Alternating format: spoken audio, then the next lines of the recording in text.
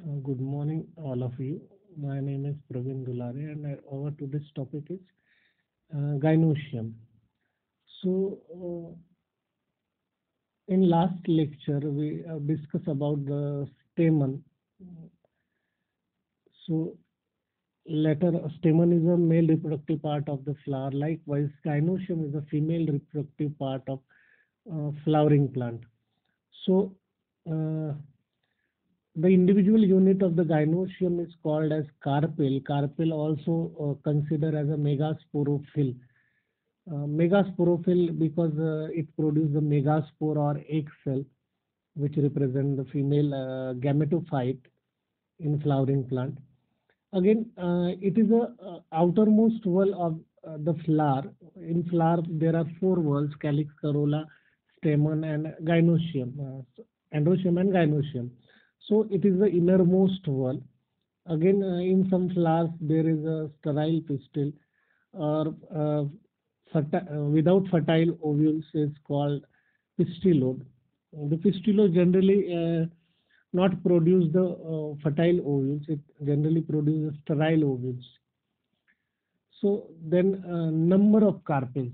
The number of carpel also important in gynoecium.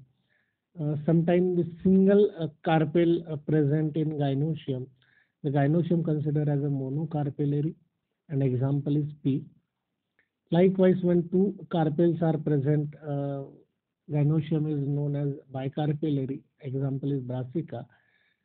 Again, three carpels. When three carpels are present in a gynoecium, gynoecium is considered as a tricarpellary gynoecium. An example is Gloriosa.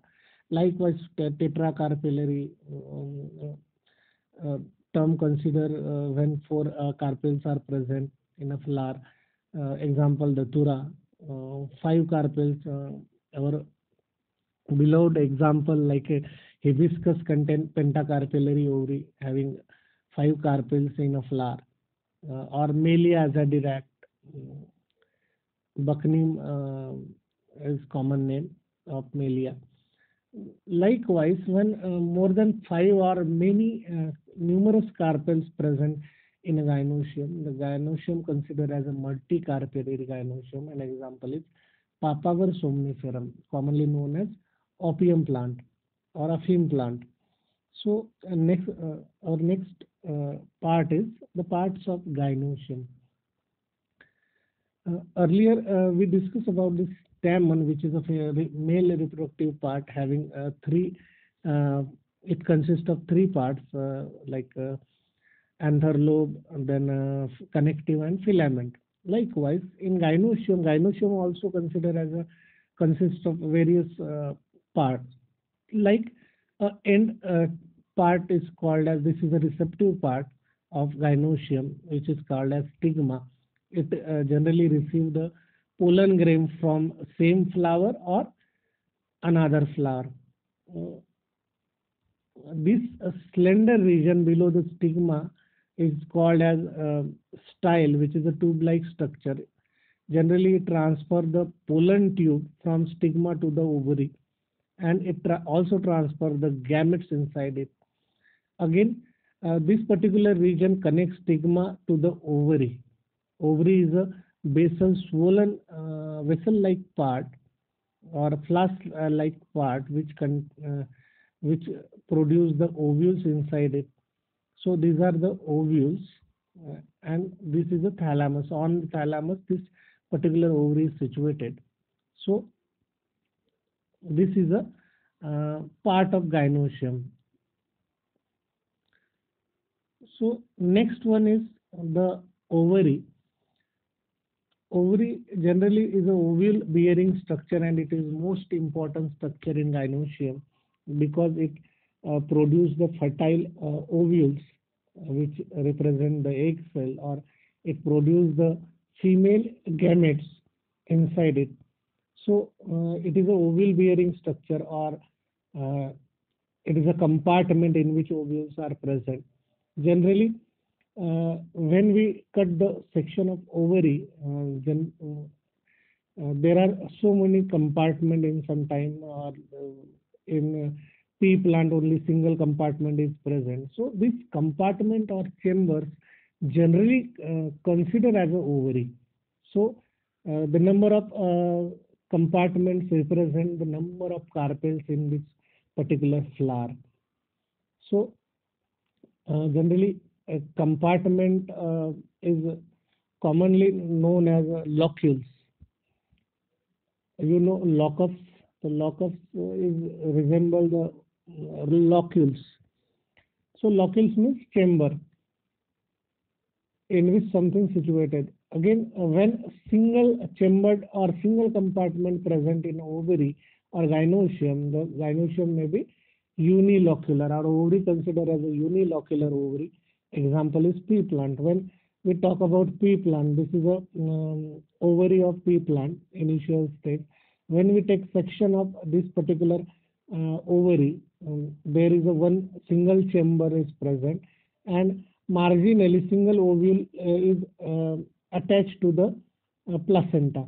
Here, this is a placenta, margin is present, and on the margin, ovules are present. So it represents the single chamber or single locule. That's why it is known as unilocular ovary. Likewise, when two chambers or two locules present in ovary, so generally it is a fused ovary. Two carpels are fused. Okay. So these two chambers represent the two ovaries. Okay. So when two chambers are present in a gynoecium, the ovary is considered as a bilocular. An example is brinjal. So in brinjal, when we cut the section of fruit, we uh, observe the two parts are equally alike, in which both sides of this particular lobe, ovules are present or seeds are present generally. Seeds are nothing but the matured ovule. So likewise, when three chambers are present in ovary, ovary considered as a trilocular ovary. In family Liliaceae, generally this character is found.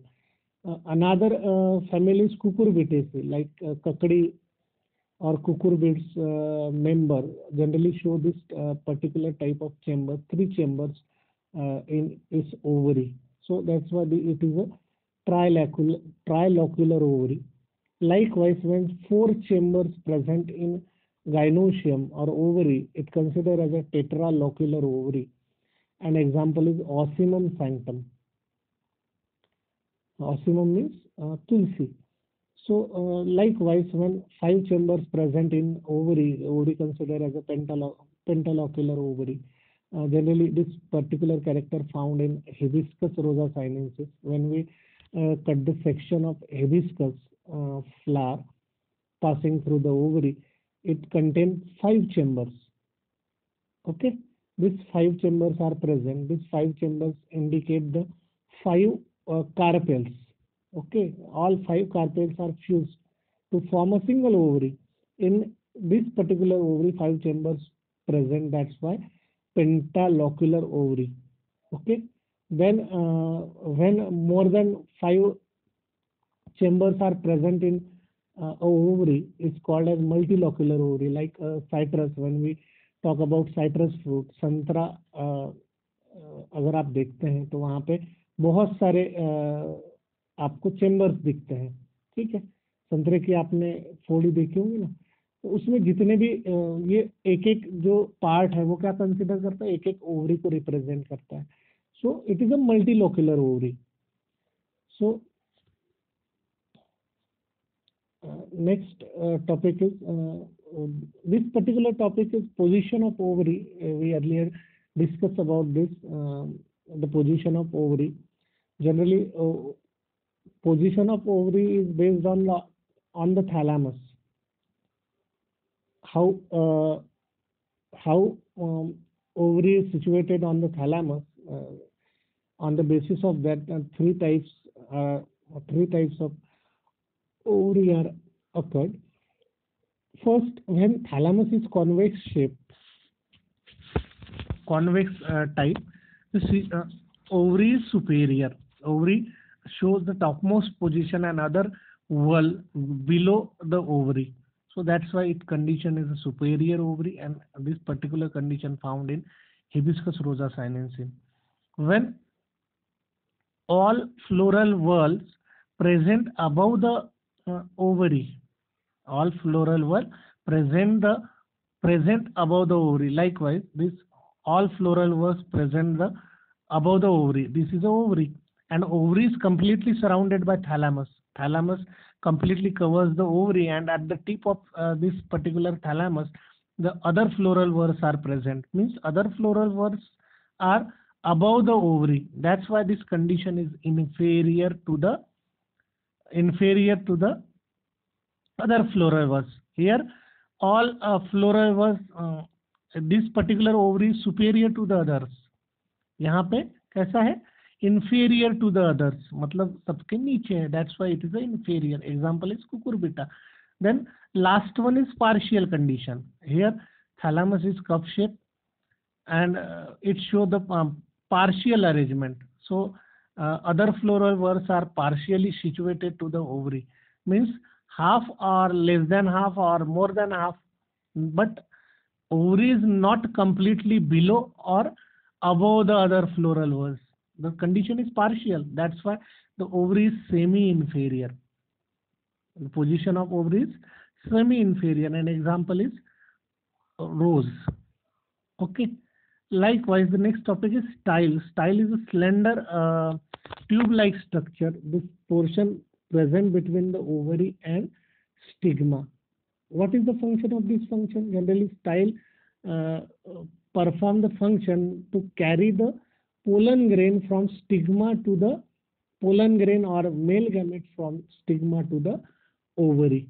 So that is the function of style. Generally, style arises at different position with respect to the ovary, on the basis of which it can be of following type. The positions may be different in different type of plants. So first is a terminal style. In terminal style, the style arises at the tip of ovary. दिख रहा है यहाँ पे. So this is a apex of ovary. This is a ovary, and this is the apex of ovary. The style arises from the terminal point. That's why this is a terminal style. Second is lateral. This particular ovary, this is a ovary, and this is a style. The style arises from the lateral point, not tip or not base. It arises from the lateral side. That's why this particular style is known as lateral style. Likewise, stylopodium type of style also present in some flowers, in which this particular type of cup-like ovary is present, and at the tip of ovary a slight depression is present, and on the depression a podium-like structure is developed. Podium means stage-like structure developed, and from the depression of this particular podium, style is arises. Likewise, this particular stage-like structure is known as stylopodium. This structure is known as stylopodium. So this is a stylopodium type of style. Next topic is gonobasic style. So this is a gonobasic style. Generally, it arises from the center of the ovary. Generally, we consider as it arises from the base of ovary. So these are 4 ovaries, and from the center of this ovary, this particular style arises. That's why this ovary is known as gonobasic style. Gonobasic style means it arises from the center or base of the ovary. So this is a gonobasic style. And the next topic is stigma. So stigma is a receptive portion of the gynoecium. Generally, it receives the pollen grain or male gamete from the anthers of same flower or another flower of different plant. Okay. The generally surface of stigma is generally rough or sticky based on the nature of anther or nature of flower, or it also depends on the nature of its pollinator. So it may be rough or sticky. The stigma shape of stigma also vary in flower to flower. So there are some types of stigma considered in our syllabus. First is capitate type of stigma, which generally show a cap-shaped structure. Likewise, this is a cap-shaped structure. It's called as capitate type of stigma. Then, generally in Lamiaceae or Asteraceae family, like when we talk about sunflower. So in sunflower, there are many florets. So this is a disflorate. So in which this particular gynoecium is present. So the stigma of this particular gynoecium is bifid or two-walled, two-lipped.